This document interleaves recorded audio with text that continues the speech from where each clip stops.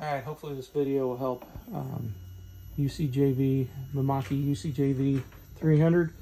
We had a media jam, and this one you have to pull the side panel off and then also the back one, so you've got a little bit of room to work.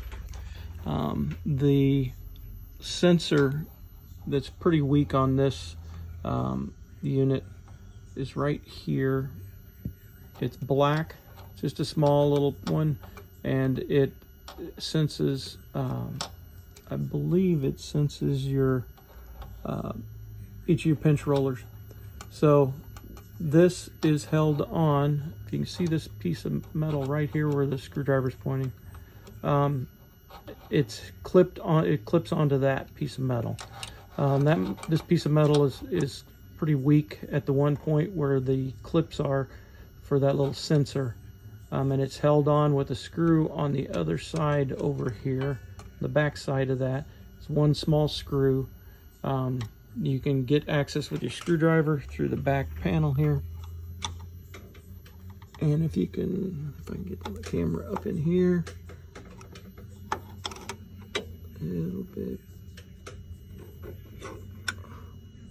farther, right there, if you can see that little round black spot, that's the screw for this. So I undid that, took the screw off, and then it can fall down in a couple different spots, down here in the bottom or hopefully back here.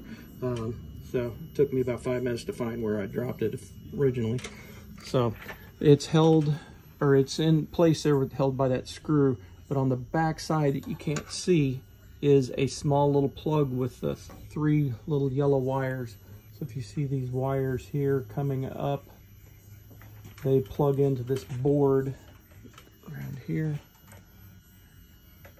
Plug into this board right here on this connector.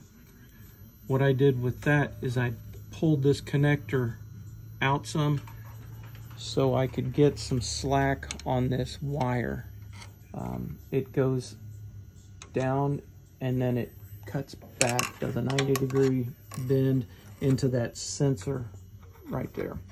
So what I did is I pulled that down some so I could get some slack to be able to pull it back, because these are real small, and you know, bigger fingers on smaller items just doesn't work well sometimes.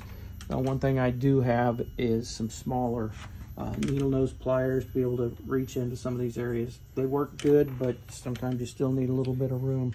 So I was able to get about 1.5 inches of room and get my fingers back in here to be able to plug that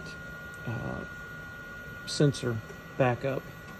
Then reconnected, and we're good to go. So to be able to get this, another thing here, because this will lock, that's locked there. So to be able to unlock it to get back to work on it, there's this little switch right here, little latch. You just push on that, and that releases this, and you're able to pull.